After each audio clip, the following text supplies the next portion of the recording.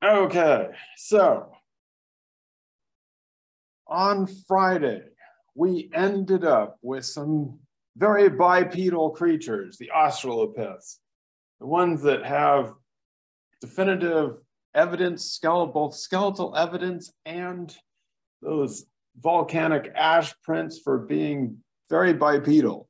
We're not completely sure how creatures became bipedal, but boy, they sure are bipedal. By about 2.5 to 3 million years ago, we have habitual bipedalism going on there with the Australopithecines in Africa.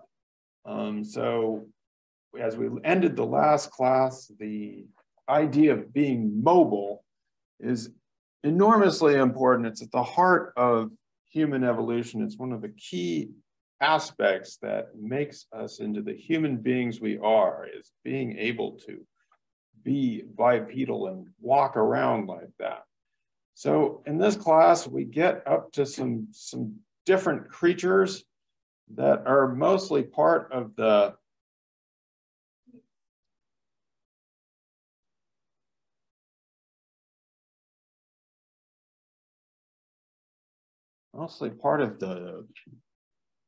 genus that we label Homo, starting with, well, we're going to start with Homo erectus. Fortunately, one of you liked Homo erectus. Ariana, what do you have to tell us about Homo erectus?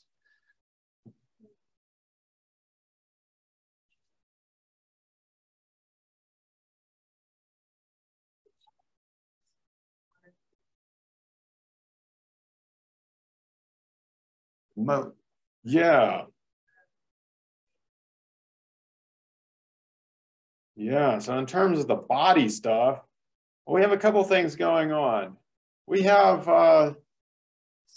as we talked about with the australopiths, we still have ape-like cranial structure or ape-like brain capacity, but bipedal. But by the time you get to Homo erectus, you definitely have some cranium expansion going on. So around 2 million years ago, the heads, the brains are getting bigger, and we're getting some taller specimens as well, averaging around 5 feet, and some of them even over 6 feet tall.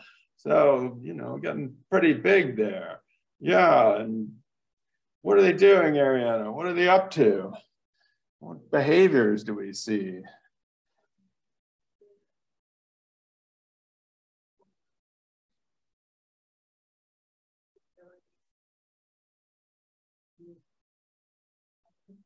To use fire, yeah. So we'll talk about this more in the next unit, talk about archaeology, but there's we see the evidence of stone tools coming in about 3 million years ago, maybe, or 2.5 million years ago, but they're pretty rudimentary.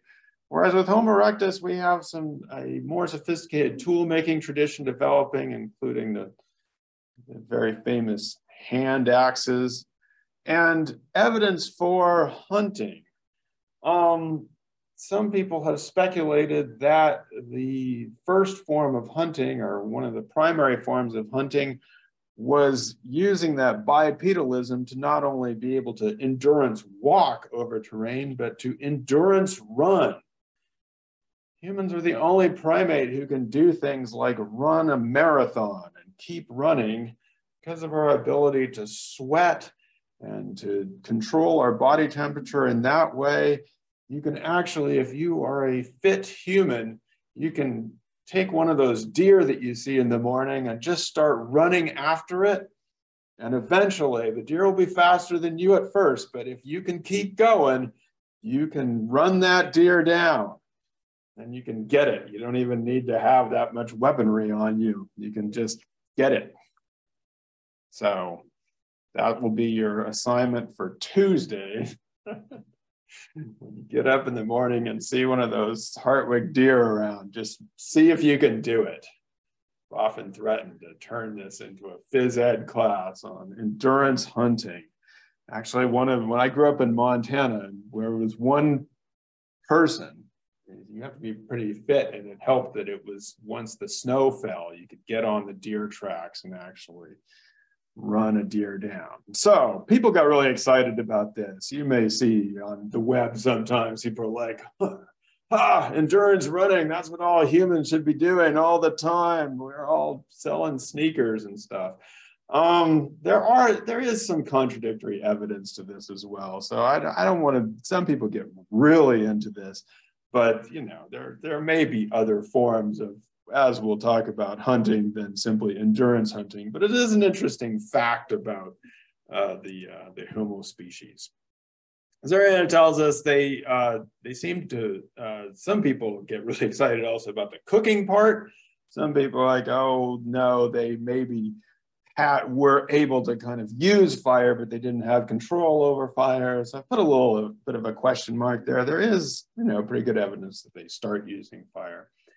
And extremely important for us is that this is the first time that we have a bipedal expansion from Africa. So you have an expansion of the range of bipedal creatures out of Africa for the first time. Again, almost all the good stuff in human evolution happens in Africa, but at this time, Homo erectus is actually found in different places from about 1.9 to 2 million years ago. So we again see the emergence of Homo erectus in Africa. Oops, where's my pointer?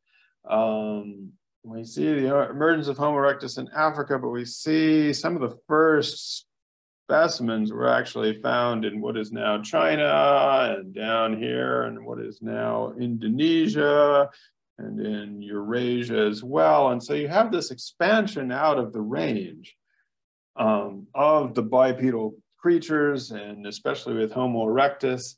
And there's been a pretty huge question is, you know, what happens to the lineages? You know, how does Homo erectus interact with these various lineages? How does Homo erectus get to be Homo sapiens? This has been a huge question and up for a lot of debate. And in the last 20 years, there have been a lot of finds and a lot of speculation. And so that's why I asked you to kind of look into your favorite species that is represented in science or pop culture and compare it to what our text finds. So we have Homo erectus spreading out, and then we have some confusing stuff that happens. But for our purposes, we'll first say that, again, remember, being able to migrate and being able to adapt and learn and change in response to a changing environment are crucial to the spread of the bipedal creatures, Homo erectus, into different areas. So there they go. Now, I gave you a bunch of names that you could look up, but Cass decided that you wanted to take on Homo heidelbergensis. Why?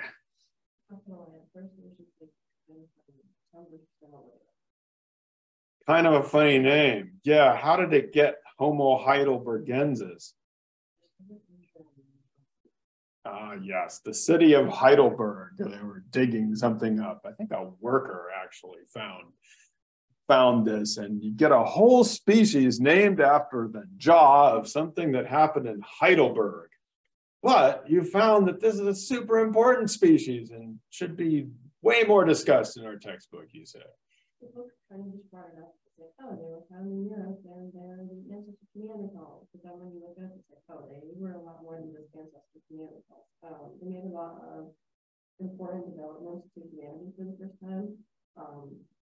Like in my research, I found that they were the first to like hunt large animals, not just small game. I believe they were the first to construct their own shelters. There was wooden ant snorkels. There's like a lot of important stuff being said about them. The book was just kind of like, Neanderthals. I was like, okay. That doesn't really help that much. Boy, that sounds pretty bad. Yeah, our book is obviously messing it up. I guess what I would say here, and I kind of agree with you, I guess there are some really important things that are happening around 700,000 years ago. The reason I was not into Homo heidelbergensis, and I don't think your book is either, is that there's a lot of confusion over what exactly, this, don't write this down. This is all from Wikipedia, you can get this. Where, when, and why? Because here's a jaw found in Heidelberg, you know, and it's sort of again, an overrepresentation of the European content. And then they're like, aha, the Homo Heidelberg did all these great things, like is living in here. Then somebody finds a skull in Africa and calls it, what was it called? Homo rhodensius, which has to do with Rhodesia, and the colony was named after a colony. And so some people are like, aha, that's Homo Heidelberg over there too. Look, they're everywhere. So some people want to expand out the Homo Heidelberg thing. Some people want to just lump Heidelberg together with Homo erectus. And so as Wikipedia says, and I think this is still true, that this middle period, there's a lot going on, but there's a lot of muddle as well. And so whether you're going to call this Heidelberg and go and use that to indicate a whole range of creatures from Africa to Asia to Europe, or whether you're going to call each of them different species, or whether you're going to, like me, want to just say, it's basically Homo erectus. So you have to realize that when I say something, I am an extreme lumper. Remember we talked about the lumpers and the splitters? The splitters hold up a jaw and they're like, a new species, I found it. And I am on the opposite extreme where I feel like, yes, there was a lot of variation here, but I'm not going to tell you about that much about Homo habilis, which some people want to put before Homo erectus. And then I'm not going to tell you that much about Homo heidelbergensis, which some people say comes after Homo erectus, because for me, they're all kind of in the range of Homo erectus. And Cass, I totally agree that they're doing cool new things, but I don't know that they're that different from what Homo erectus is doing. I'm not going to take off points if you're a splitter. If you like to be a splitter, that's fine. But for the purposes of your exam, you should be happy that I'm a lumper. Why? Huh? Don't have to remember it. Don't worry. No Homo Heidelberg is going to be on your exam. No Homo habilis is going to be on your exam because I'm an extreme lumper. You don't have to worry about that. Exams are about concepts and ideas, not about memorizing things, at least in my class. So that doesn't mean it won't be hard. It just means you don't have to remember that. I think the science has part of this, I will admit, is personal preference. I feel like there have been too many splitters in human history. I feel like we're in an age of people who are trying to divide us and tell us how different we are. And so I prefer to be a lumper. But I also think the science has told us that over the past 20 years, which we'll talk about, is that a lot of these things that people were trying to demarcate and claiming to be separate species turn out to be not only not separate species, but very much involved in the genetic mixture of what makes us contemporary human beings. So, yeah, I agree. I do agree that we should have something more on the creatures that were around the age of Homo heidelbergensis, but until they change that name around, I'm not listening to them. All right. Tass also mentioned the Neanderthals, which we have much more skeletal and other information about. Again, in part because a lot of them were first found in Europe. The reason they get their name is because of the Neander Valley in which they were first found. And that you may notice that they're sometimes spelled Thals, which is the original spelling, but that comes to us from the old German spelling, or the old way in which the thal was represented in English. So it simply means valley, Thal or Tal, the Neander Valley, but it's been spelled in two different ways. So in the updated spelling of this, we have Neanderthals, but it's the same stuff that was found in the Neander Valley. They were a very successful species of Homo that were originally found in Europe, but had a wider range. So have been found in parts of what is now the Middle East as well, dating back to as far back as 400,000 years ago, probably emerged, but maybe we have better evidence of them around 130,000 years ago, and coexisting with Homo sapiens up to around 30,000 years ago, which is more than we used to think. They are usually more robust than Homo sapiens. So usually larger, maybe a little bit stronger, have sometimes very developed one arm or the other, which indicates that they were doing a lot of scraping of hides and stuff like that. Alex, what do we know about their?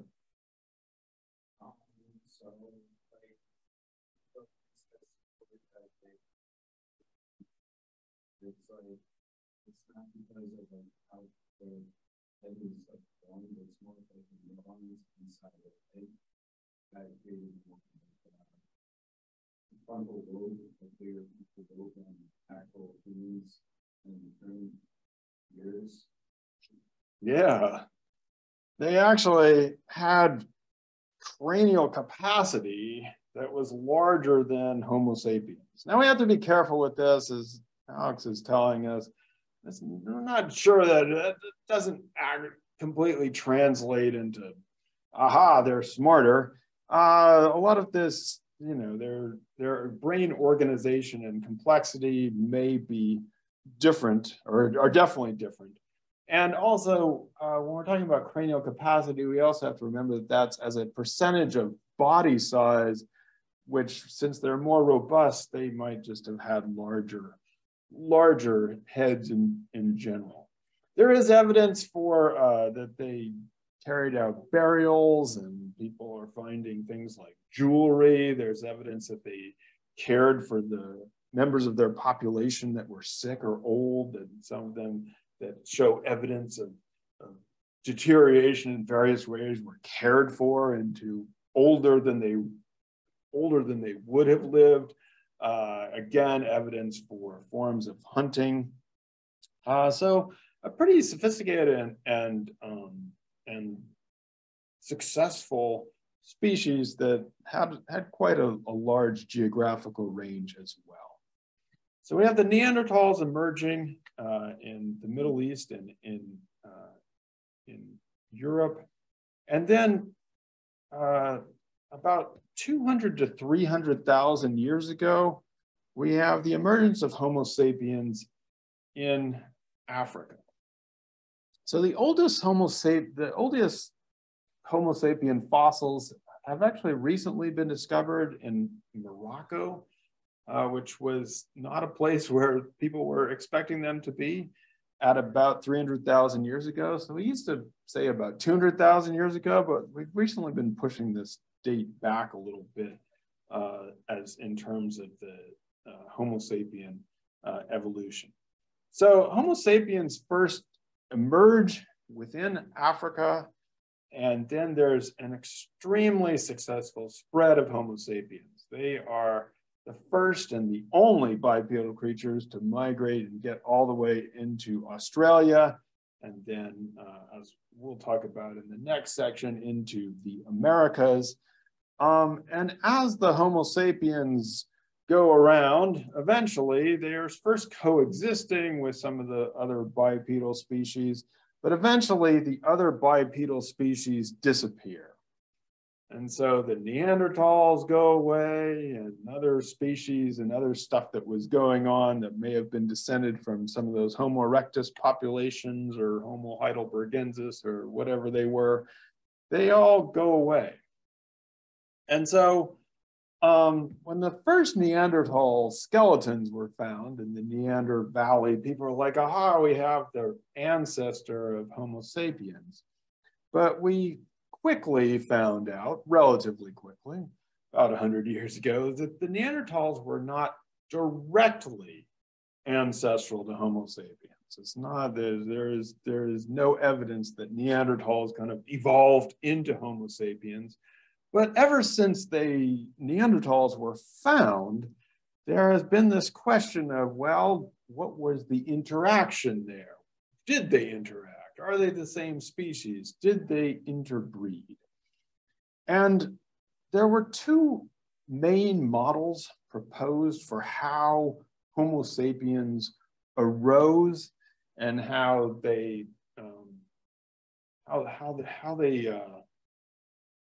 interacted with the other Homo erectus species.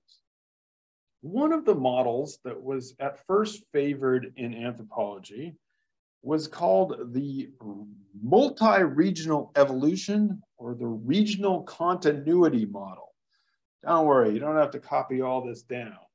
This model actually comes to us from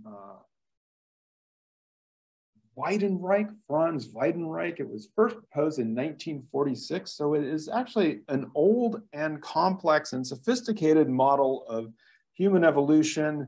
Some of the names here, incorporating Gigantopithecus, and some of these names here are not so are not the names that we want to use in today's world. But the model is interesting because what it posits is a continuous interflow of genes and genetic interflow across an entire geographical range that evolve as a single interbreeding species into the groups of humans that we have today. So there is always continuous gene flow across the range, but the reason they call it a regional continuity model is the idea that in these different parts of the world, their features are continuous with some of the Homo erectus features of those populations. In 1987, I still remember when my dad showed me the copy of Newsweek with these highly stylized people that were said to be Adam and Eve. There was another model proposed, which it was some of the first work that had been done with mitochondrial DNA, where Rebecca Can and colleagues took mitochondrial DNA from different populations, different contemporary populations, and figured out that by their estimation that all contemporary humans had a common African mother at about 75,000 years ago. And that these populations had replaced all of the Homo erectus Neanderthal populations in other parts of the world. So this model went by several names: African Eve, out of Africa too, because it was a second migration from Africa, or mitochondrial Eve, or the replacement model, because what it posited was that there was no DNA continuity between the Homo sapiens that emerged from Africa and the others that were the Homo erectus derived populations that were already there. From 1987 to 2010, there was the replacement model seemed to be winning the field. We were getting more and more genetic evidence that there was no mixture between Neanderthals or any other of the Homo erectus lineages that had gone into what is now China or Asia. It seemed like the replacement model was the way to go. And in fact, although there were some prominent people who were defending the regional continuity model, but it was being misrepresented. It was being said that that the regional continuity model is saying that there were separate populations evolving into Homo sapiens. And in general, it was going away from the textbooks, and I stopped teaching it for a little bit. It was perhaps the triumph of the splitters at that point, because Homo sapiens seemed to have nothing to do with the Neanderthals. Now, I want to be clear that from the beginning, and both of these models, the regional continuity model and the replacement model, always said that Homo sapiens from the beginning and throughout our history were always one interbreeding species. So there was never an idea in either of these models that there had been separate evolutions of Homo sapiens from separate Homo erectus populations. Both of them always said that that Homo sapiens evolved as and continue to be one interbreeding species. But for a long time, the replacement model seemed to have won it out. But then in 2010, we got what I call the 1 to 4% admixture surprise, when people started doing even more sophisticated genetic analysis and taking more than mitochondrial DNA. And what do we find, Alex? What happens with those Neanderthals? What do we find out about them?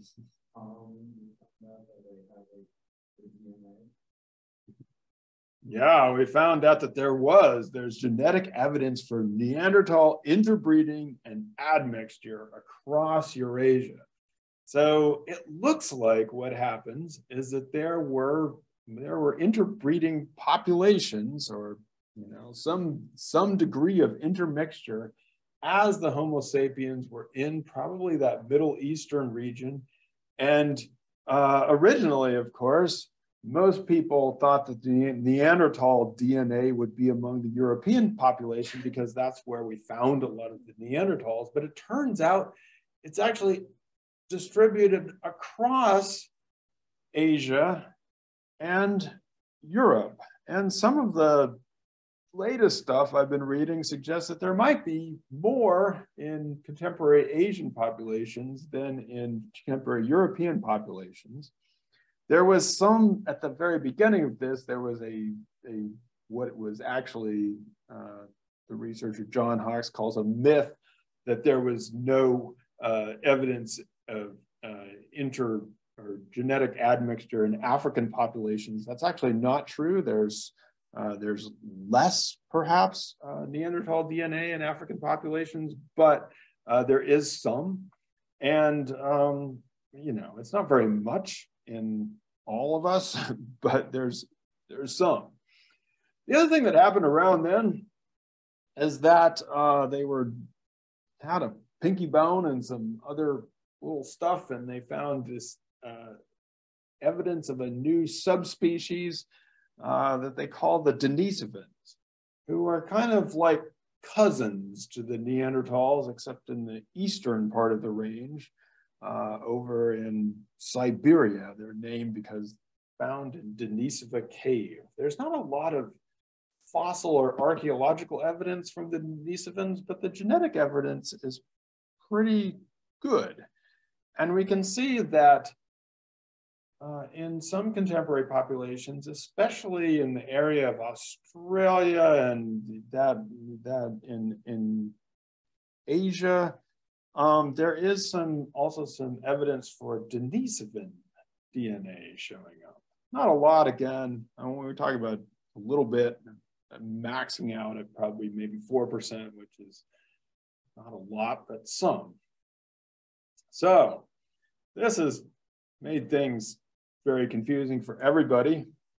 And so there's a lot of crazy stuff going around, like Neanderthals gave us asthma, or Neanderthals did this, or Neanderthals make us depressed.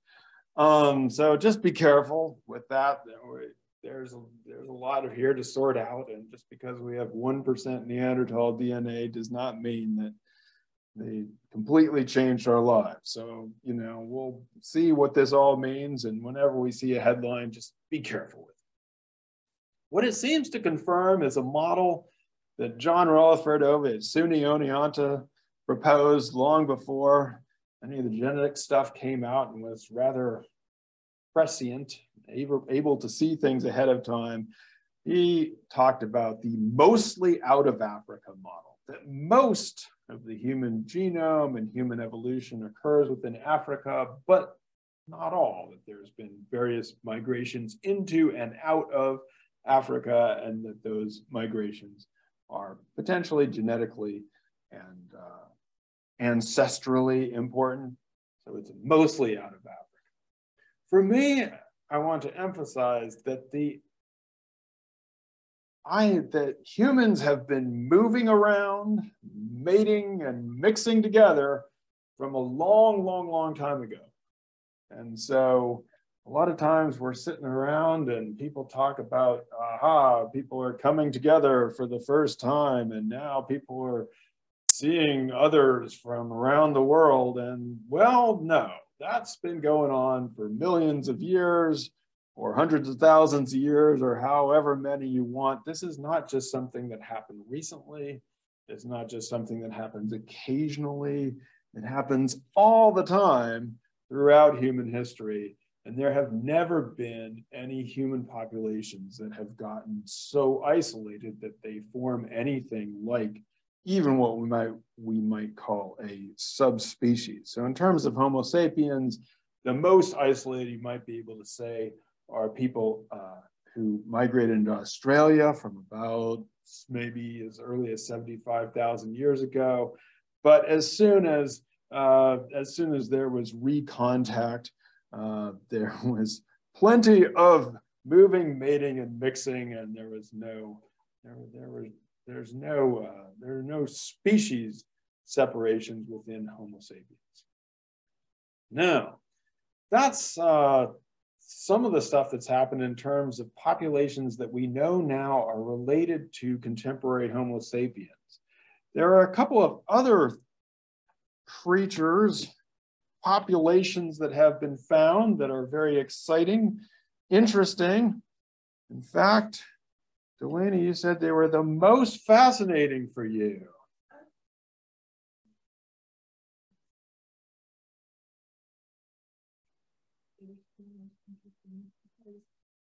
I noticed that they challenged the idea that human capacity equals smart, because the human capacity of this species is only 400 years, but the figures believe that it's like I have written down that humans could only produce tools at the brain size of an human species at about 700 years. But this species only had a brain size of 400, and we're able to work with fire and hunt and cook, and it had all of these tools, and they were hunting down large stuff.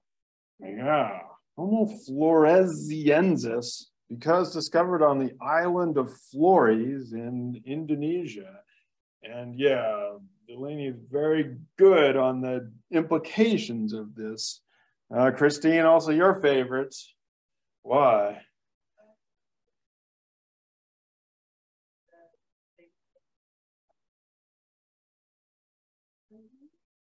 Not that interesting because everything else they do, but they call them the hobbits, so it's kind of funny. Yeah, no, they are, like I said, they're the most liked. In fact, I was looking on them on Google. You know how you type in on Google and you find out, and then what other people want to know about them? They want to know how tall they are.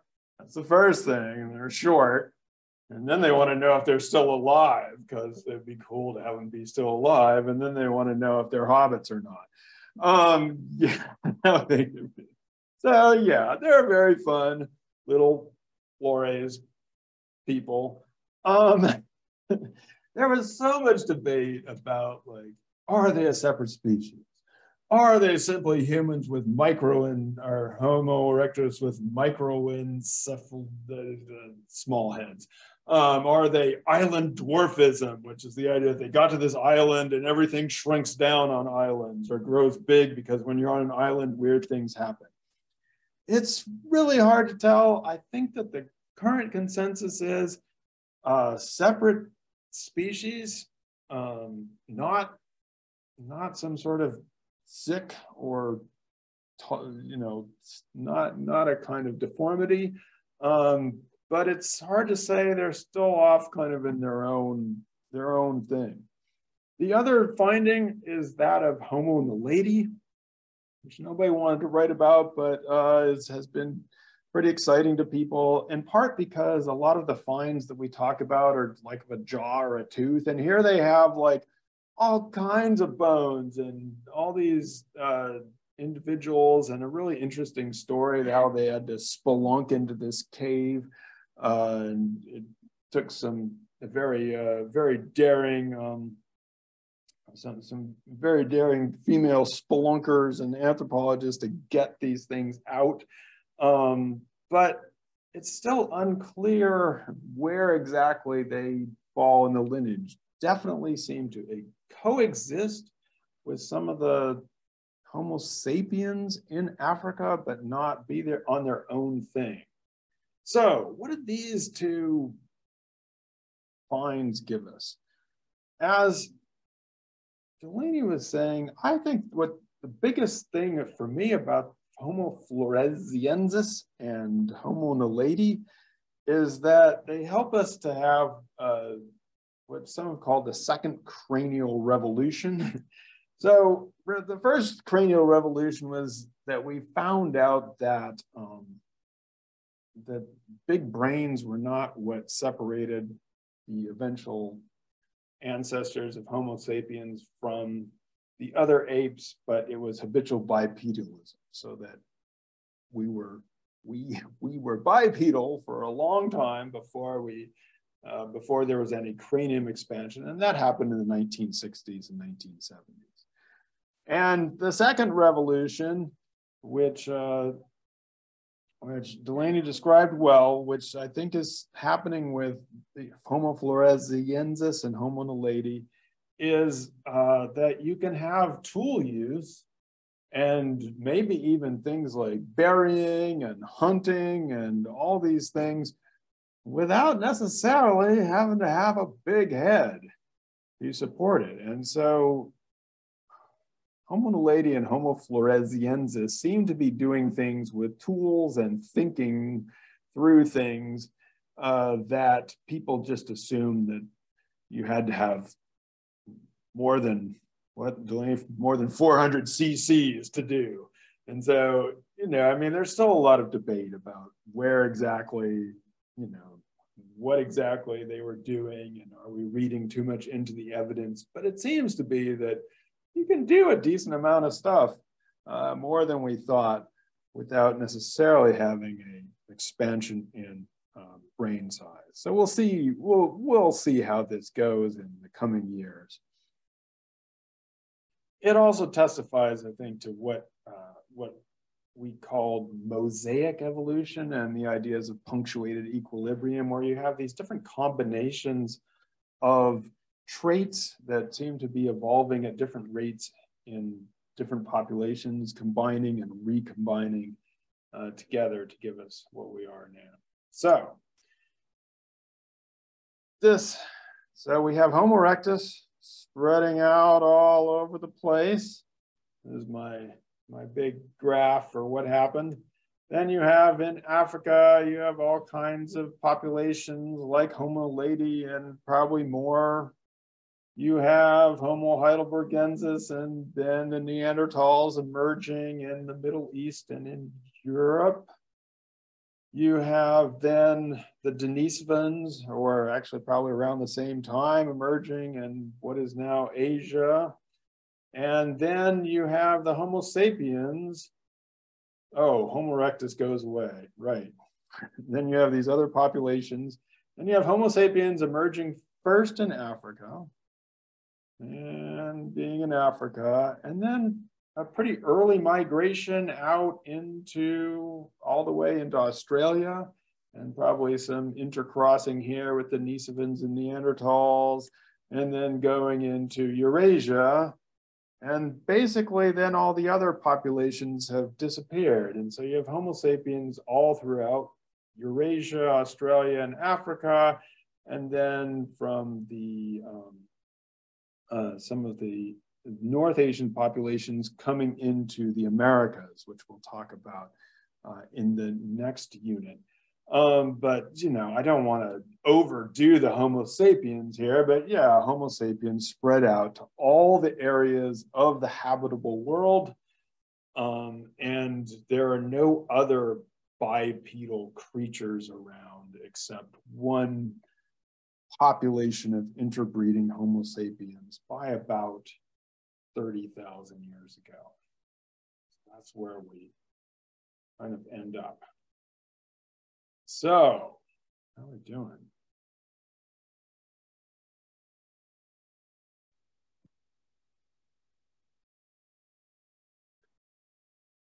Before we go into Wednesday's class, I want to summarize the evolution, the big points. First, always remember that when it comes to the mechanism of evolution, natural selection, that you need diversity or variation. You need to have that. You don't have it, you don't have evolution. So it's essential that we have diversity and variation in. It's the basis, the ground for the evolutionary process. That was the big find of Darwin and Wallace. We know now that evolution is not about survival of the fittest, but that there are trade-offs in evolution, and that fitness can only be measured, the traits that are good or bad, in ever-changing environments.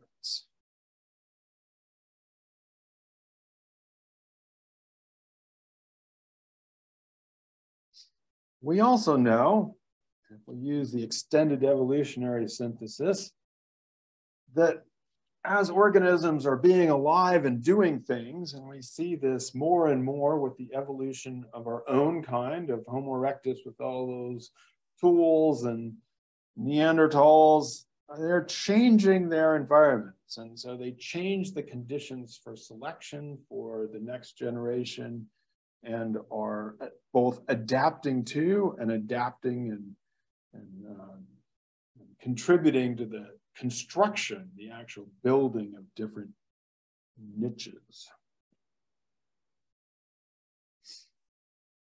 We also know that in evolution, there's a lot of stuff that you can't predict and is just random and is going to have huge change. So let's rewind back to a few episodes in evolution. Let's say you could go back to the age of the dinosaurs.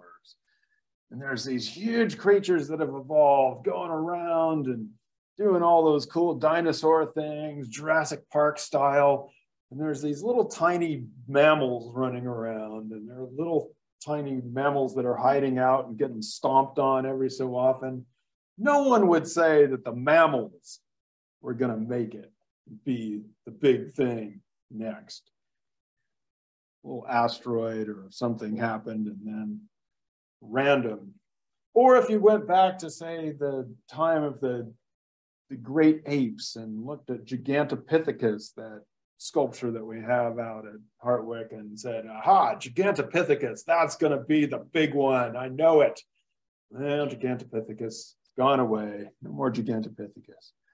Or if you went back to the Neanderthals and you talked about their big heads and their neurons and their robust bodies and how they're going to really adapt and change everything, yeah, I would have put my money definitely on the Neanderthals, not on those puny Homo sapiens that were coming out.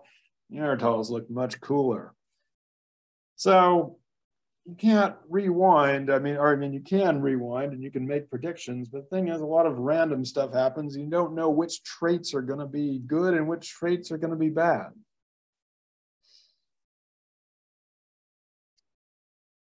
The other thing we know is that although it's debatable how many species there were, or if it's like variation within a species, we know that up until about 30,000 years ago, the ancestors, our own ancestors, the Homo sapiens, there was a pretty wide range of bipedals that they were interacting with. Creatures with, that probably had forms of language and could use tools. And so there was quite a range. The range now, I guess I would say the range now is less. So as Homo sapiens emerge as one single interbreeding species, we, Homo sapiens, are actually a subset of this earlier variation. Some have called us a relict species in the sense that we are all that remains of a much wider range of variation that was true back in the day. And so the reason that Homo sapiens are able to go all these different places is because of a sophisticated toolkit and that was flexible, and the kind of learning that Homo sapiens were able to do in different environments. Now, what I hope this all adds up to. So a lot of people have tried to use evolution to support their ideas about racial traits and superiority and inferiority. But in fact, what evolution tells us is that given this situation, we should be pretty suspicious of those who want to draw lines within the Homo sapien population of today and say, aha, here's a race. And this race has these characteristics, and they are more superior or more inferior to this other group that we're going to call a race. The evolutionary theory very much would cause us to be suspicious of or very careful of making these kinds of assumptions around groups. But that's what we'll go into in much greater depth in the next class.